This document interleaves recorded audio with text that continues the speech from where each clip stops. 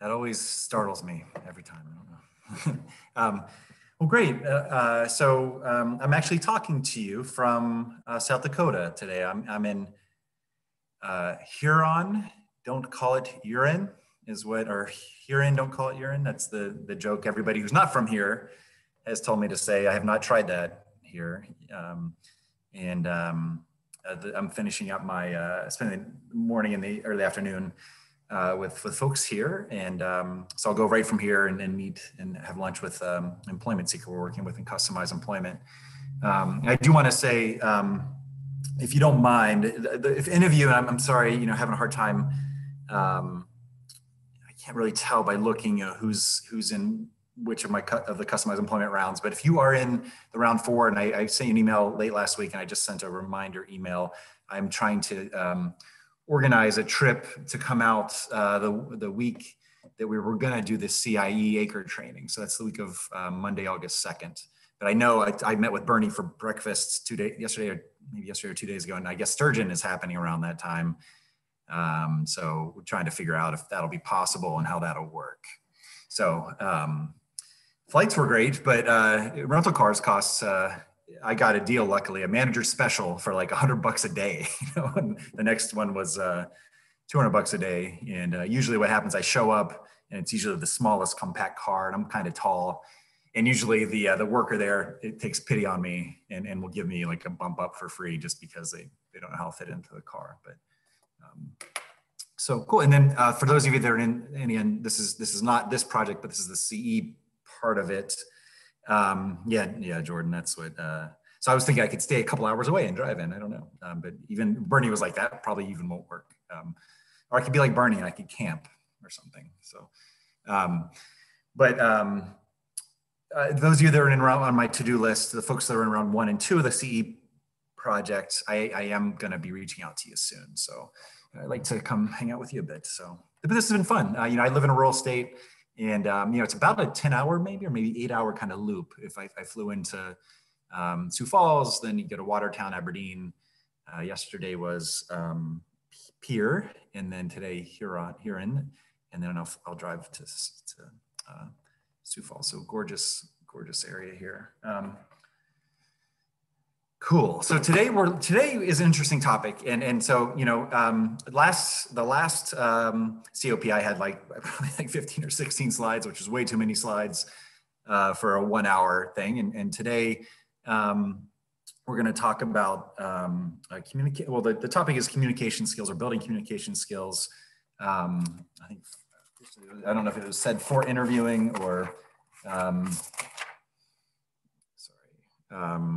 for interviews. So that's an interesting topic, and so I had some thoughts about that and experiences. But if Jordan sent the slides already to you, you'll see there's really just 3 slides in the title slide. But the COP, the community practice, I'm going to pull up the slides here.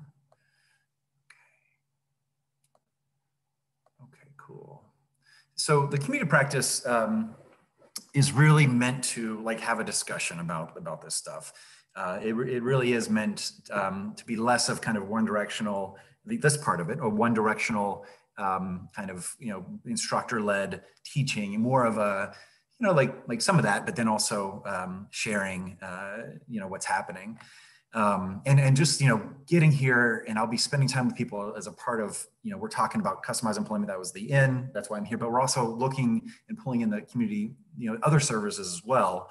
It's really interesting, I think, to see, you start seeing some of the patterns, some of the things that that organizations, or maybe, that works well for them, in each organization, has different strengths and stuff they want to work on, stuff that isn't working so well, or stuff they want to develop.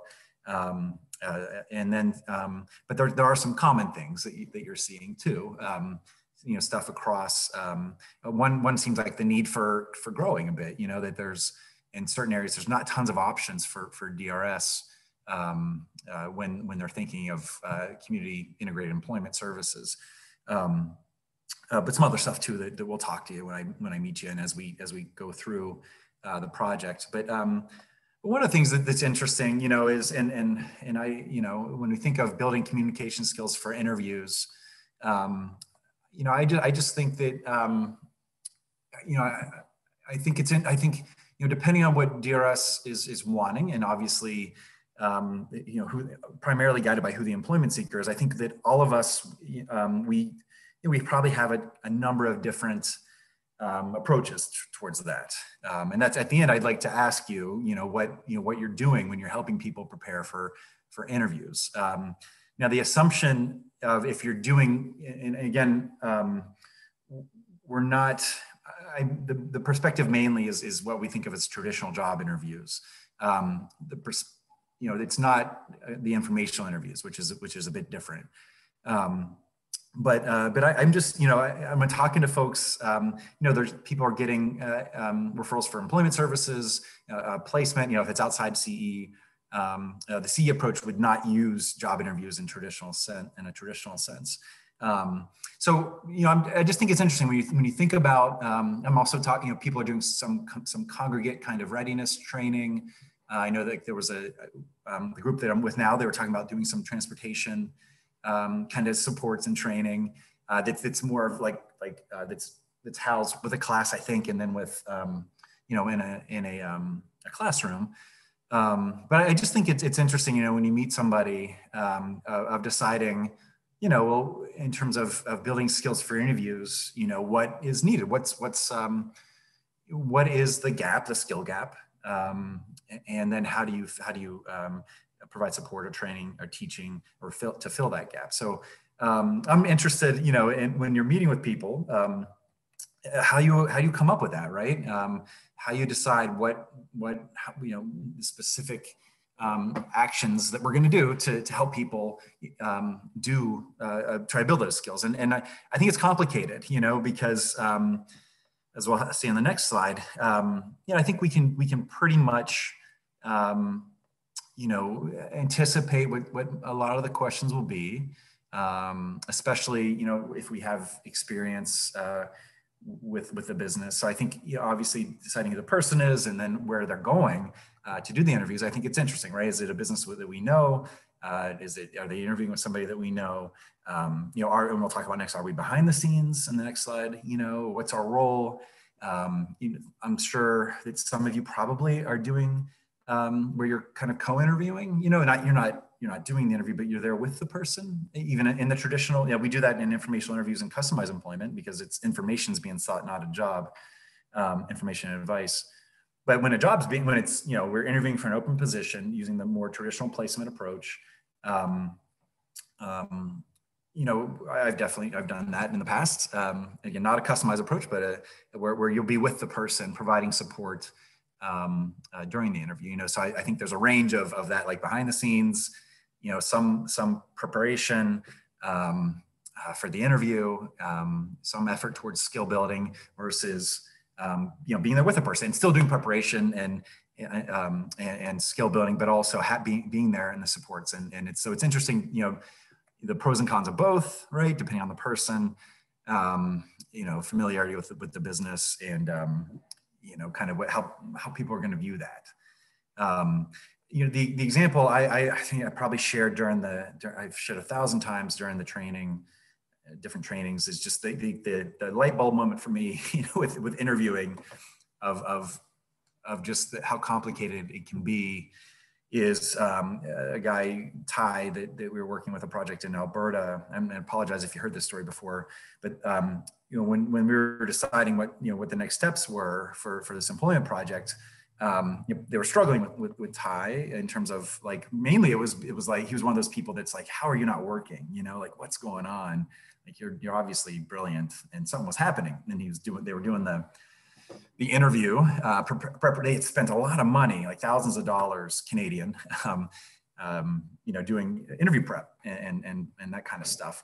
And so they had decided nothing was working, and they ended up deciding, and I went with them because we were thinking about what we were going to do. And they kind of knew the business owner a little bit where they did this interview, and they decided he had gone on his own, but they decided we're going to go too and try to figure out what's going on. And he's somebody that, just from the outside and getting to know him a little bit, in your offices, didn't seem like kind of the silent, partner approach, being in the behind the curtain kind of thing, would work. And so then when we went there, the first question that was asked, and it was like a construction business. He was interested in some of the stuff his grandpa was in construction in the military. He did some stuff around that, using a small excavator and other stuff. He was good with that stuff. It was a construction business that did sewage and some basement type construction in a town in Alberta. And the first question to him was, what are you good at? And again, if you've heard this, sorry, but that's kind of like that's the softball, right? That's like the meatball right down the middle that you crush out of the park.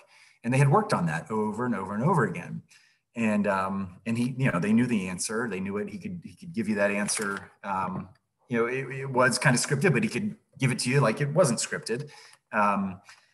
And so, but what we didn't know, and we hadn't learned really, we would learn later, was that at home, he was probably 19 or 20, and he was having kind of the failure to launch problem. His parents were kind of like, you need to get out of the nest. And he was struggling with that because he didn't have a job yet. His parents were paying for his car, and they were wanting for him to, they're ready for what came next. And and his thing was, I'm an adult, and they're kind of, crowd me and all that stuff. So there was some headbutting, especially with him and his dad, where they would get into it a little bit, and they would butt heads, and they had strong personalities, that kind of stuff. And we didn't know this because he's somebody who didn't necessarily share a lot, and like he wasn't very demonstrative sometimes, pretty deadpan in terms of his delivery.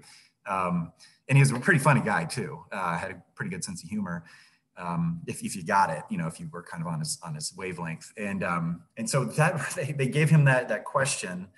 And again, I shared this story before, sorry, and his response was, to the question of what are you good at, his response was, according to my dad, nothing. That was how he answered that question. That was the first question of the interview. And he deadpanned it, it's like all, that is, a kind of awkward silence and blah, blah, blah. And so, we were there, so we were able to kind of salvage it a bit. But, I think he meant it as a joke, but he had a battle with his dad the morning. And so, we would say that's probably information that the business doesn't need or doesn't want or doesn't care for. And why should they know that stuff? But so they had done tons of stuff preparing. He was very skilled, many ways. And just, I think we found out as we kind of figured things out and unwound things that there's probably stuff like that was happening where maybe he was joking and people didn't quite get the joke. Or maybe he was had a bad day, in terms of with his parents. And so perhaps some of that frustration, even if it's kind of unintentionally came through. And so, I just think that's kind of the first step of figuring this stuff out is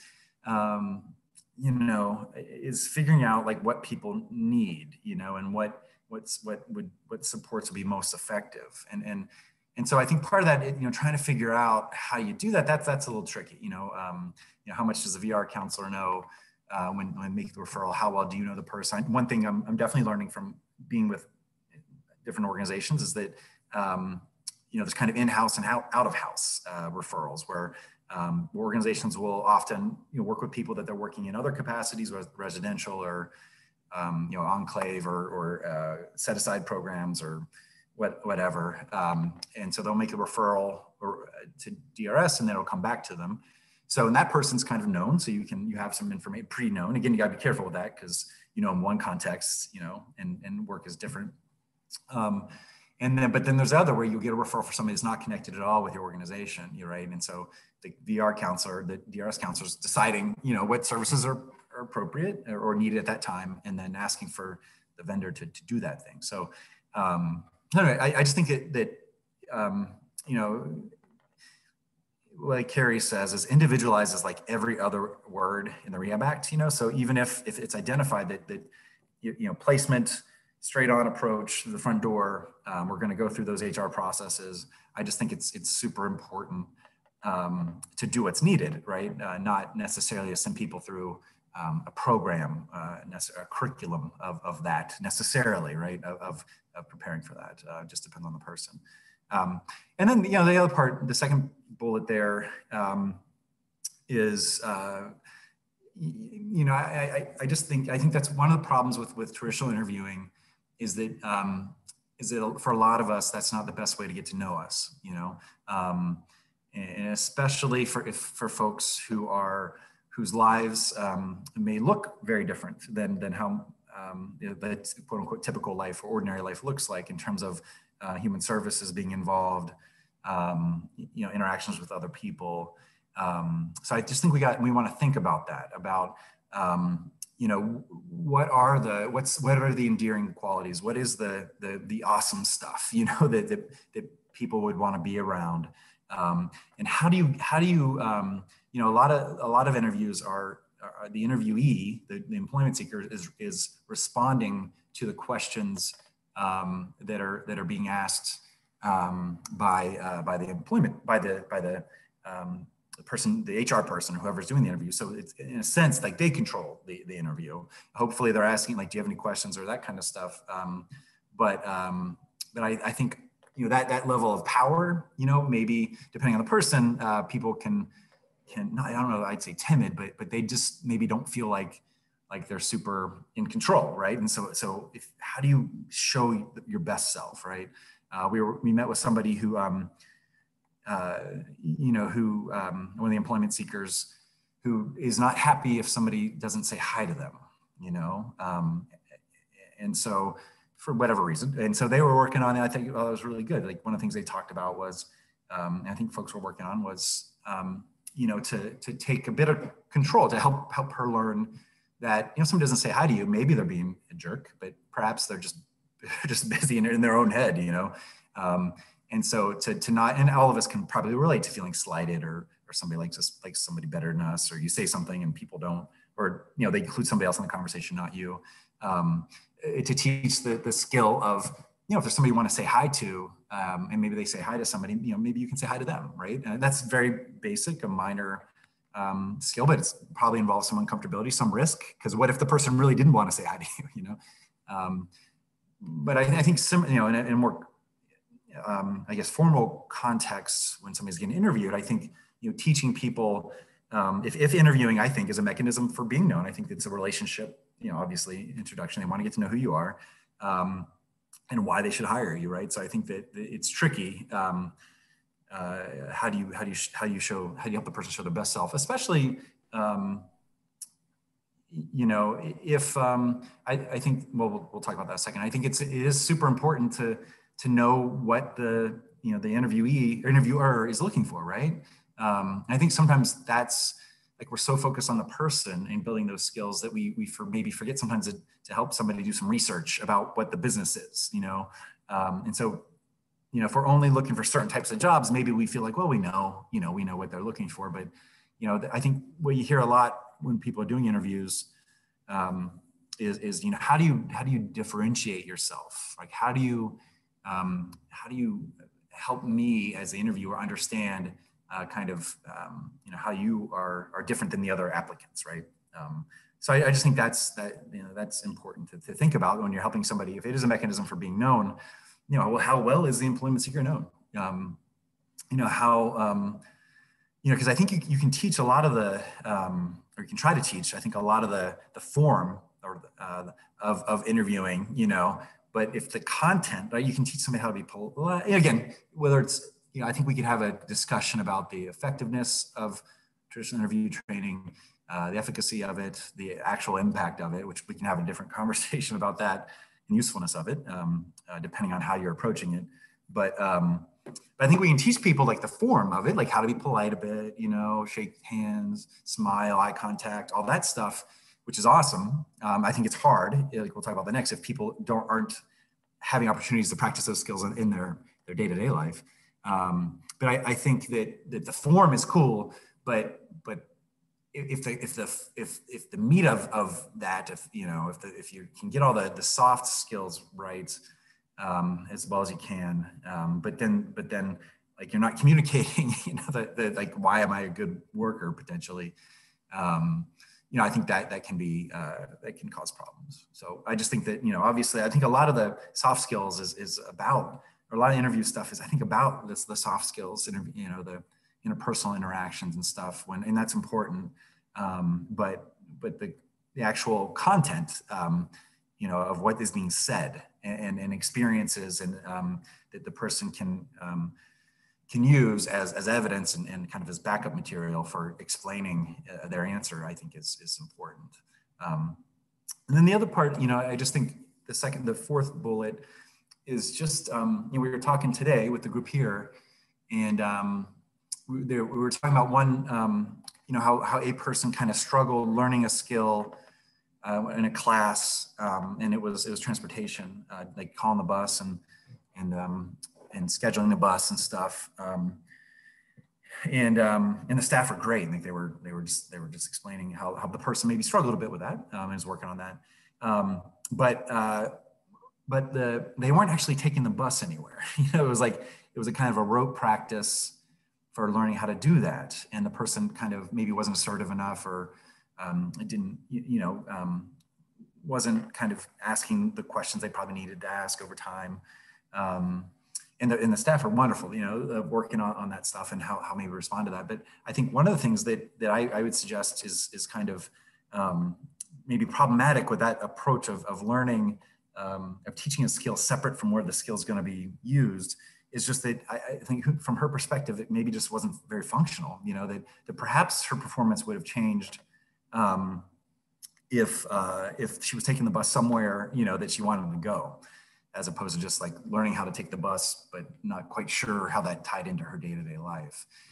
And so, so it's like, when we think of interviews, that's a pretty, that interaction is pretty unique and pretty uncommon, I think, in general. It's not like if you were to think about how much time have I spent doing interviews in my life, it's probably not tons, they're pretty episodic, pretty short, relatively. So I think that thinking about, how does a person practice when they're not with you? How can people follow up on those skills? And again, it's, if it's having dialogue, question, response, follow-up question, ask a question, response, the interpersonal stuff. I think a lot of that, if you're going to spend some time on that thinking, I think it is important. And again, one of the problems with this is that people that we're working with are often isolated, and maybe there's not other people to help, or how often does the person talk to a stranger, and have a conversation or introduce themselves? What's expected of the person, so I think some of the understanding, again, I'm not talking about discovery or the full-blown stuff, but I think some of those concepts of person-centered services are important, because you can find ways that either what we're trying to learn, can be reinforced when they're away from you, right? And you can create a plan around that and ask for help. Or you could see how, I just think for some folks, like if it's like they're with you for an hour, you're working on something to prepare, and then there's like 40 or the rest of the week they're doing things that are going to kind of undercut that, then I just think the question is like, what is this useful? If the exposure to the practice of the skills is only going to be in a very controlled setting, a very predictable setting, versus how much can people kind of practice those skills in their day-to-day life, and how can you get help from other people? So the example just is, again, somebody who's, and again, depending on, we don't have an employment seeker in mind, but if we're wanting somebody to take initiative during an interview, and kind of ask the questions that are important to them, you identify those and help people figure out a plan for how they're going to look for the important, what do you want in a job? And how do you figure out if the job you're going for actually fits you? Like, what are those? And we're trying to help them become more assertive and go for things they want, but then they go back to the group home where, staff are pretty much doing things for them, and there's not tons and tons expected of them. And then maybe in their weekly or daily life, they're in programmatic things where there's not tons of discretionary effort, and they don't have tons of influence on what's happening. I just think that we just need to think about, and that's an extreme example, right, of somebody whose life is completely dictated, I guess, by human services. But I just think, I think that's an interesting kind of conundrum, of how much, if we have limited exposure and time with somebody and we're working on this stuff and there's no way to have, to have other people kind of reinforce it or to practice it in different situations. It just, I think, we may want to think about the approach we're using. And then, the other, I think I kind of mentioned it well, the kind of the opposite of what was happening, but, there are some people that we're working with that are really good at they're really personable, I'm just super fun to be around in short bursts, maybe, or, when they're prepared, like all of us. And you guys have probably worked with people who have had no trouble they can get jobs, no problem, even on their own without much support. But then what happens next is we've worked with a number of people, and almost every project has like a handful of people like that. It's especially when we do discovery, where they're like, why do I need to do discovery? I can get a job whenever I want. And the follow-up question is, well, why aren't you working right now? And then you go back, and again, you don't want to be a jerk, but you go back and you see that the person gets the job, but then it doesn't last very long. So again, thinking about who the person is, but that's an interesting thing too. Is like, well, cool, like you're really good at like the getting people like you, but there's something going on with as an interviewee. I mean, your job, the goal is not just to get a job offer, right? I think that's part of the shift in the shift in expectations and in effective services. The goal is to get a good job match, right? The good fit. So I think that's tough, right? I think that's part of the problem with interviewing in general. All of us probably have had where we've had an interview, we thought the job was one thing, and then we get there and it's another thing, So I think that's just tough in general. So you get the people like you, you kill the interview, but somehow you didn't do a good job, and it's not that you're bad at it. It's just that it's hard to access information through conversation sometimes, where the information you probably needed about the business, you either wasn't offered, or you just didn't ask the right question, or didn't follow a line of logic through. And so I think that's I just think it's important to think about that and hopefully when you're working with people about interviews, it's not just, like we said earlier, not just answering the questions that we know are probably going to be asked, or the question,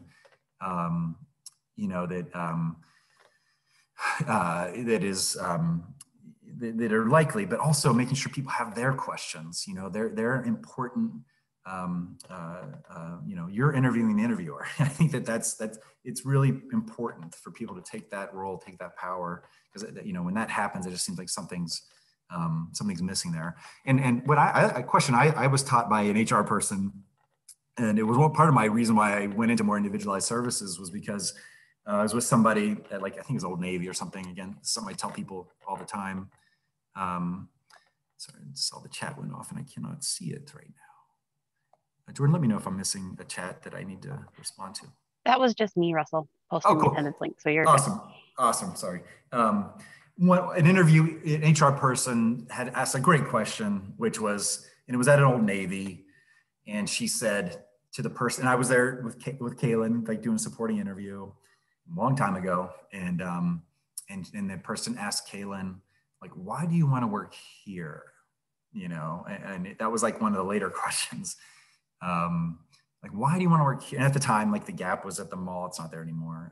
There probably, even now, there's probably like 8 kind of hipster clothing businesses kind of thing, that young people like. And Old Navy's probably not hip anymore, but, and I remember that question really stumped us, and I just did not do a good job of helping that person. And again, that goes back to doing your research. Why? And I don't know that there was a good answer to that, besides your hiring, or at least there was a good answer. I hadn't helped Kaylin find what that was to her.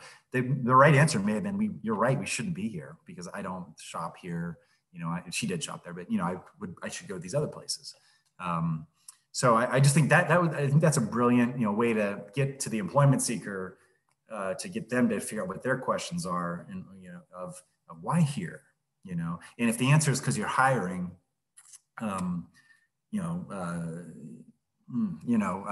hopefully there's more than that. That's we've talked a lot this week about the needle in the haystack approach. That can work. You can find a needle in the haystack every once in a while, but depending on the person and kind of what's happening, the odds can be kind of long. So the other thing with job interviews, and again, thinking about how much we influence them and in our role, it's just human beings are just unpredictable. That's one of the beautiful things about us, is that we are often illogical.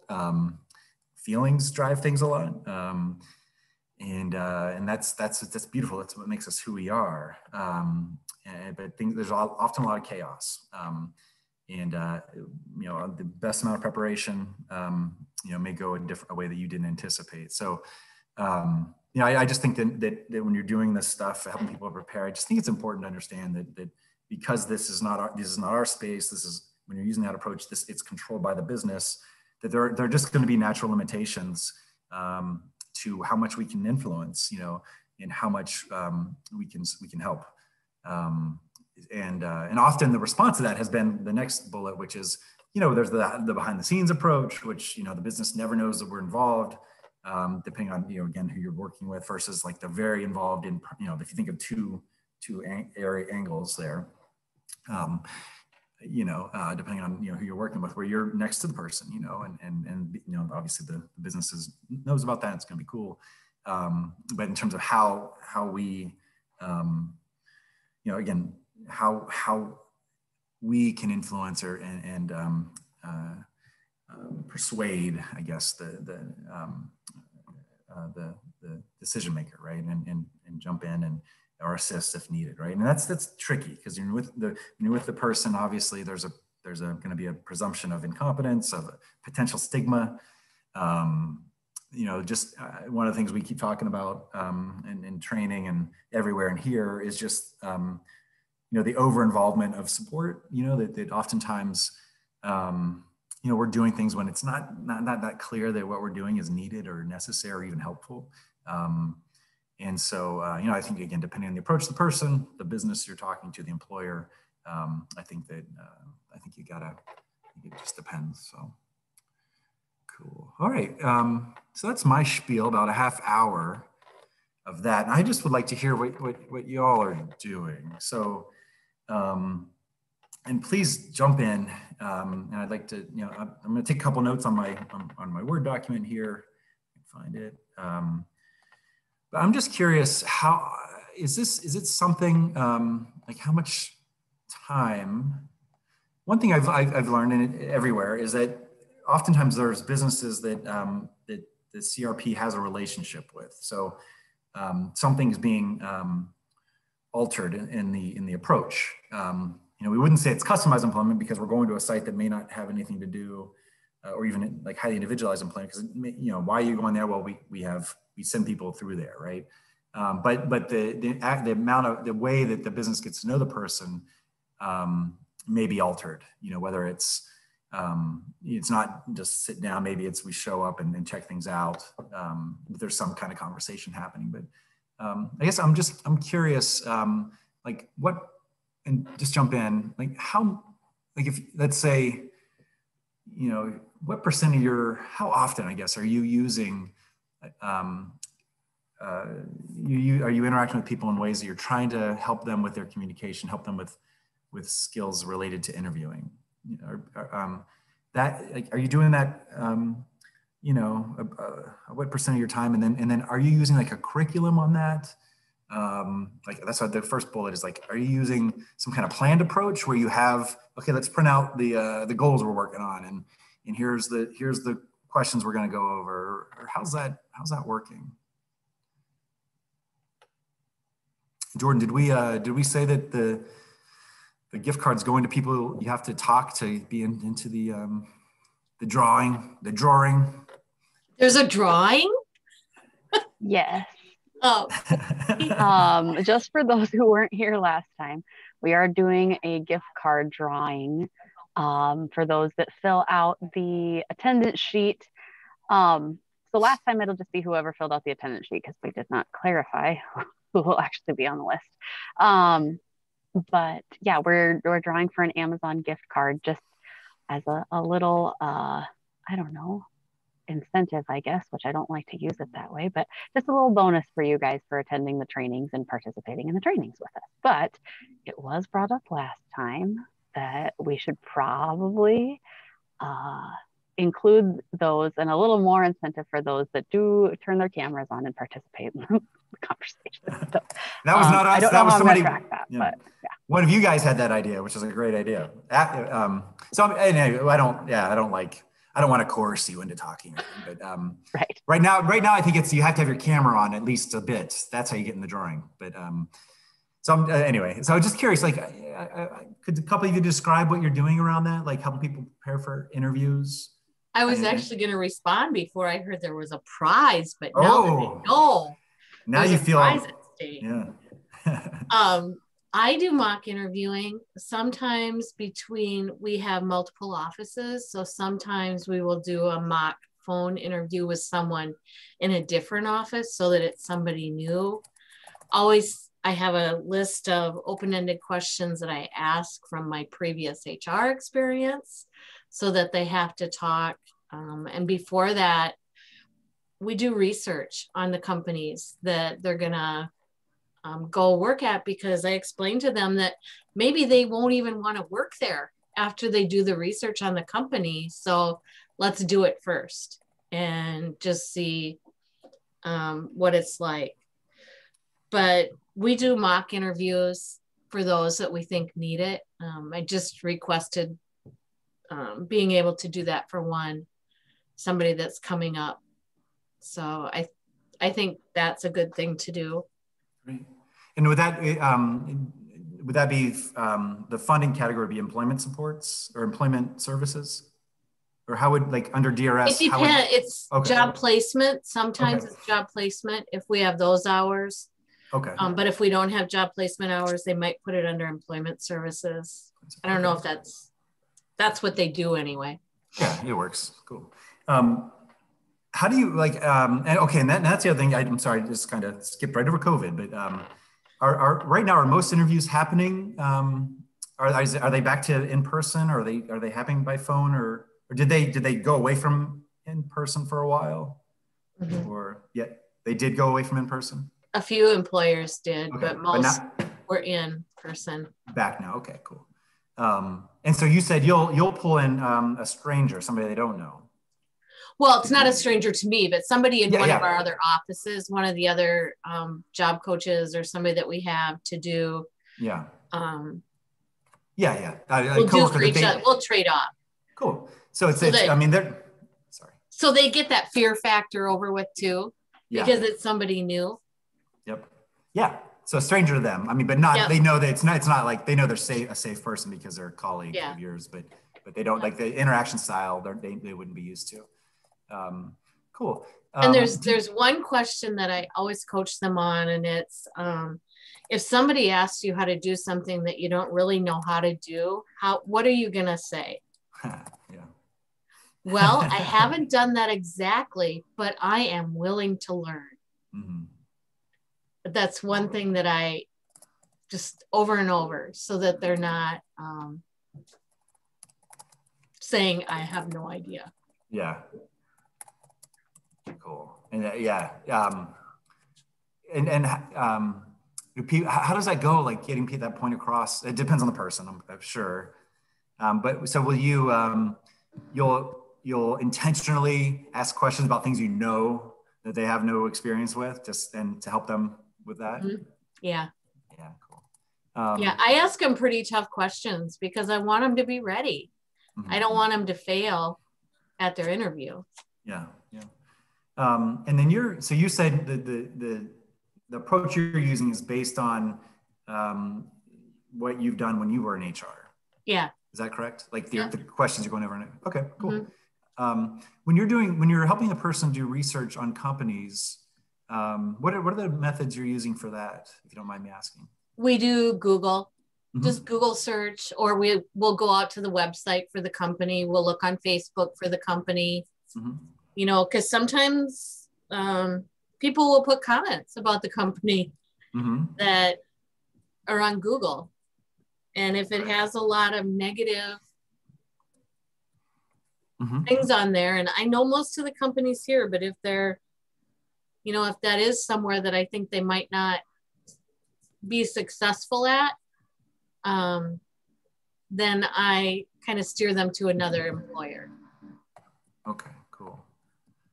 And sorry, I just realized that the subtitle on this is not right. I write it on the one I did previously, so I apologize. So Jordan, I can send you a better fixed one there in case it confuses people. Cool. And then do you work with people to come up with questions that they want to ask? Or do you find that I always found, again, I'm not an expert in that was something that when I interviewed people, when I was in that role, I really enjoyed it, you know, and I think if you look at data, it shows like businesses want to know that you've done the research and you have questions, you know. No, they usually don't have any questions they want to ask. I work with them to make up some questions that they have to ask that aren't like, how much will I make? What are my hours? I want them to ask questions like, why do you like working here? Yeah. You know, what do you see the benefits are of working here? Things like that are they're a bit more detailed or inquisitive than when do I start? What's my pay? Yeah, cool. Yeah, awesome. And then do you, I guess, could I ask somebody else? Thank you so much, Brenda. Would somebody else like to share, or could I ask somebody else to share? Here in Yankton, we have a couple of our job developers that are on that teach a weekly employment class. We call it Upgrade, and it's kind of a soft skills curriculum. And then half the class, they're in class, they're reviewing, you know, the curriculum for the week. And then they go out to different businesses in Yankton for the second half of the class. And, you know, it's done a number of different ways. Either they do tours or they, you know, will call and talk to a business person in town, so that when they go in, you know, that business person is interacting with them, talking to them, you know, trying to get them to interact and kind of work on, you know, their social skills and how to interact appropriately when they meet new people. And then toward the end of the class, then we try to do, you know, mock interviews with business owners in Yankton. And so that's a whole structured, how long does that last usually? The whole well, process? It kind of depends on the group. You know, we usually try to have like 4 people in a class, and we're trying to keep them to like 8 weeks, depending on the group. Okay. And what do you call that class? Well, we call it Upgrade, which is a curriculum that we purchased. Okay. However, we just kind of use that as a guide, you know, because we've really, the 2 gals that teach it, they're actually on here, you know, have geared it toward the people that we work with. It's a high school transition curriculum. Okay. We have curriculum that the state put out too that's called Bring Your A Game to Work. That's free, that does the soft skills. Yeah, it's really similar to Bring Your A Game. It just has some different kind of tools to use during the class. What do you think are the most useful tools, if you don't mind me asking? What are the? I'll let Jane and Heather answer that. They're the Perfect. two that teach the class. Perfect. All right, I'll go. I'm putting them on the spot. Yeah. Hey. Well, hey, if they want to be in the drawing, so they got to talk. Yeah. Okay, let's do this. So Upgrade focuses on, like, we call them the 5 bubbles of soft skills, you know, responsibility, reliability, kind of a lot of things that employers now, that's awesome if their employer has just that, because they'll teach you all those hard skills. They need people to show up. So then we go into detail on what those things are. And then like under each soft skill, there's vocab words for the week. So like respect and accountability. And so then we can go into the businesses when we tour, and then we can, depending on the group, of course, okay, look for somebody who is reliable or teamwork, or, we can kind of take those into real businesses that they could work at. So then it's not just class time where a lot of us kind of zone out. Right. We also have done role playing. So we kind of talk about the importance of when you pick up an application or drop off an application, what is it important to look a certain way and to have good hygiene. And so, for example, I came in with messy hair and sweatpants and a oversized t-shirt, and Heather was dressed really nice and looked good for the day. And I walked in and I just said, oh, I just picked up an application, and when I'm done with class today, I'm going to go drop it off. And I put my feet up on the desk and sat back, and just was very inappropriate. And so then we talked to them later on and asked, do you see anything wrong with the situation? And does Jane look all right going? Because then Heather chimed in and said, oh, I picked up an application too. And so we do a lot of that role playing too, and then talk about stuff, things like that. And when we go into the businesses, we'll, talk to them and say, how do you feel? Did you see any teamwork today? Did you see, did anybody approach us and ask us for help? And, because you'll go into a big, say like a Walmart, and you're not going to get people to come right up to you and ask you if you need any help. And so we'll go through there, and then we'll discuss that. And then we'll go into a smaller business, and right away they're, talking to us and saying, how you doing today? And can I help you find anything? And so it's more like a hands-on learning, I feel. Yeah. Cool. And then, so then, like, as I go through it, then there's a point when it's like, okay, you're going to go, you have businesses, employers who are willing to do kind of mock interviews. Is that how I understand that? In the past, we've had Voc rehab counselors Okay. that they, some knew, some didn't know, come and do them. And this round, we have a couple of businesses that we're going to ask them. And then we'll have to see what works for their schedule, whether they come out to the center or if they can do it on site. So that'll be determined by each business owner. Okay, cool. And then what is that? And is that typically DRS will fund those? Like they'll fund a class? Depending, we have a lot of people that we support Mm-hmm. within ABS. So it really depends on, sometimes the school district, that's just something that would have to be discussed, but usually we've had in-house people. So it's just an HCBS covered. Okay. Yeah, it's primarily HCBS through either our day services or our career exploration services. Yeah, and then those people usually have a supported employment staff that they're working with. So then we try to document and then share that information. So then it coincides with what they're doing one-on-one with their supported employment staff. Right, okay. So a quick question about like my observation, and again, I don't know if it's true, but that sometimes what we're wanting people to learn is counteracted by how their lives are being lived. Like in terms of initiative, responsibility, like you just said, the 5 bubbles of soft skills that how long is the class? Each class is, you said 8 weeks, but how long is each, is it 5 days a week for 8 weeks? No, it's once a week, and it's an hour to however long it takes for a business tour.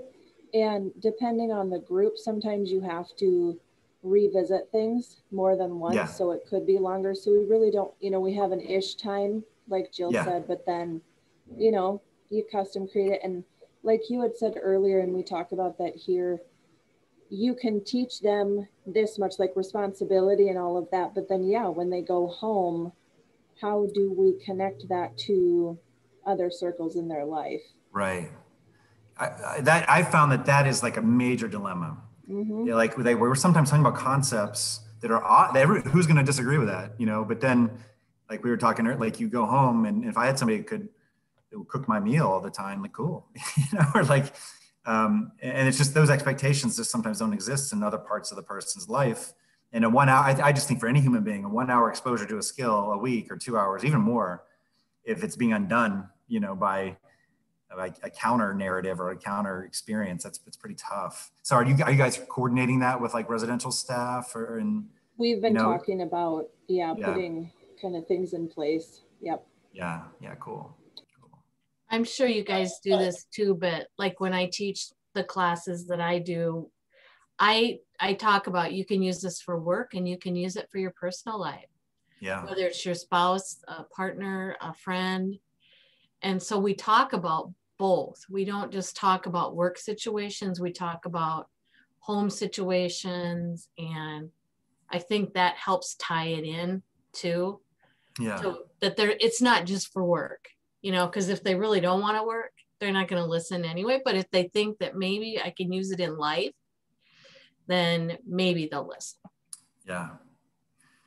What I found is that there's sometimes, like when you're having conversations, there's just a lot of like, I don't know, like there's a lot of just sometimes people just don't have a lot of experiences to use, when you're saying like, well, what would you prefer to do? Like if you're talking about responsibility and like, why is that, like, why is it worth it? Why should you stick with it? Hang in there, to learn some of this stuff. Like, what are you benefiting? Like how, and that sometimes there's not a clear, just like with we were talking about, like with the bus thing, it's like why am I learning this? I think even if somebody can't articulate that or they communicate differently, I just think probably somewhere, I'm certain of it, that they're saying like, what's the point of this? If I'm not going to take the bus to go to a movie or to do something I want to do, and so I think that's really important. I think that's hard too, because sometimes in our employment services, we're not necessarily connected with, if it's mom and dad or they live on their own. Sometimes if people are isolated too, it can be hard for them to find places to practice that, if residential supports are in your own organization, then coordinating that, but still tough. Yeah, it's still a tough thing. When people are doing interviews, are people typically like, people go through that class, you will probably serve them in employment later, like after that or at some point? Yeah, and usually with interviews, I was about to type that earlier. Sometimes we've used cheat sheet cards on like employment info or things that maybe they'll know, but when you're on the spot, you forget all of that. So we've done that depending on the person. And it helps if we have a relationship with the business. So then there was a news article on, I believe they focused on people with autism. The first 30 seconds you meet them are their worst. But in an interview, the first 30 seconds are usually the most important. Right. So it's definitely nice to have that working relationship with that business. So then it's like, okay, a disclaimer kind of, this isn't going to be their best view or, but usually they have somebody in supported employment to help them through that process. Will somebody, do you think, or it just depends, will somebody be at the interview, be actually sitting there with the person? Does that happen sometimes? It depends, yes, depends on the individual and the business. Some businesses are like, no, we'll do it ourselves. Right. Some people are fine. It really is individualized. Yeah. Cool. Well, awesome. Well, about 5 minutes left. I'm just curious. So that's pretty cool. Describe. So I'm curious. I always am interested in, like, have you found, I think a fun thing to talk about is, like, has there been stuff that towards this that you've used in the past that you found does not work, and so that you've been like, we're going to put that down. And I think that can really help, like, all of us that if you've learned that, this thing is really not that helpful, put that down, and then other people don't need to go through the trial and error. People learn from I like, there's a saying that Carrie, my boss, always says, like, he would say, people always say you learn from your mistakes, and that's great advice, but better advice is to learn from other people's mistakes, so you don't have to make those mistakes. So I'm just curious, does anybody have stuff that they've over time are like, that doesn't quite make any sense, and that they related to this and that they put down, and so you could advise other people, of course, like make your own decisions, but in our experience, this is something that probably isn't, you don't want to do. Does that make sense? Anybody have anything like that they can think of?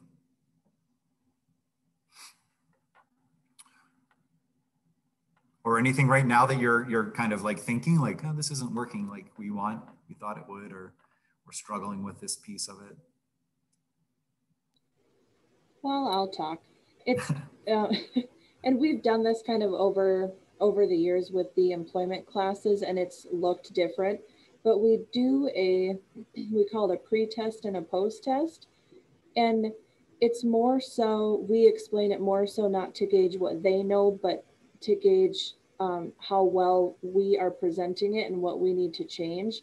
And we've really had to tweak depending on the individual. You can't have them sit down and read a test and fill everything out. It's going to be all I don't know. So sometimes it has to be, you have to observe that skill or talk with, especially for the post-test, to talk with maybe their supported employment staff. And so then through observing them, that yes, okay, they know what this is or whatever. So we've really kind of had to brainstorm, how do we track that these are actually working and are productive classes. Cool. So like getting information from individuals about how they feel about if it's working for them, it's probably going to be more than a, good or bad, or, you're going to maybe find more nuance or more different perspectives. Like you said, like being with people, doing some stuff. And I do think it is, the way to get out of just the classroom setting, obviously, and to get more towards experiential learning, is, I think, super, super helpful. So cool. Anybody else want to, we got like 2 minutes left. Want to add anything? Yeah, I'll jump in on that one. Cool. Can you hear me? Yeah. Good. I struggle the most with companies that have the online personality testing things, Yeah. Like, what would you do if something got stolen? Would you tell on your coworker or not? That stuff. Yeah. So I try to avoid those at all costs. But we have a great company here that works with our people wonderful. But if we can't get through that test, then it red flags the application on the computer. And he says there's nothing I can do, even though I'm the manager. So For like 90 days or, there's a period of time where it gets flagged and you can apply. Yeah. And I don't know if this is cheating, but I used to, when I did that, I would just do them for the people. Be like, this is stupid. Right. And then, the questions, they ask the same questions like 5 different ways. Mm-hmm. And then part of me is like, I'm not going to be a rat, even though that, you have to kind of be dishonest. It's weird. Like, that's a really good, I think, litmus test for like what work is like, is that like your business wants a clear answer, but but some of it is inauthentic and not even true. You know what I mean? Like, I would just do them. That's bad.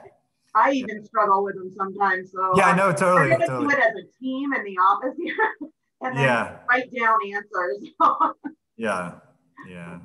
I think a lot of them, it's kind of reading tea leaves to try to figure out like what do they really want, and this. Yeah. But we have a great relationship with the employer, and if the corporation didn't require that, it would be like an immediate hire situation. Yeah. Cool. Well, Does everybody? Yeah. Does anybody else do that? Or I hope I'm not, where you just are like, I'm just going to do this. I don't know if they see the results. I think it's just like a flag or no flag, I don't know if they're actually getting evaluated on that. When I've helped people with that, it's, they'll say, I'm going to do this, and I go, okay, but what should you maybe do? And then, we kind of just talk through, okay, what should you do? Okay. And then we get through it that way, but they're tricky. Yeah, they are. Cool. Okay, well, it's 1 o'clock. I appreciate your time and attention and participation, and to see your face is awesome. It helps me not feel disembodied. So I really appreciate it. And Jordan will send out the gift card eventually. Yes, I just followed up with Shayna, who's my staff that's helping me with that stuff. And Awesome. I'm checking when we're doing it so that I remember to do it. Cool. I will send that out to Awesome. the person that receives it. But Okay. just quick so that it's on the recording, the code word for attendance today is independence for July. So. Awesome. Well, thanks everybody. Oh, and did we say, have you sent out, we're planning on shortening, I think, the training from 2 hours to an hour and a half. I don't know if you had shared that, Jordan, but we got some feedback that people would want that to be a bit shorter. I hadn't, just because okay. I kind of what my plan was, and I'll share it with these guys that are on here, is we are going to shorten the Monday trainings to an hour and a half instead of 2 hours. That was just some feedback that we had gotten during the survey that I sent out, was that 2 hours is a little long. So we're going to go ahead and shorten that to an hour and a half. And I'll just announce that, Russell, just so that you know, during each training, just because we don't know who's going to be there from time to time. I want to make sure that everybody knows. So I'll just announce that for the next couple.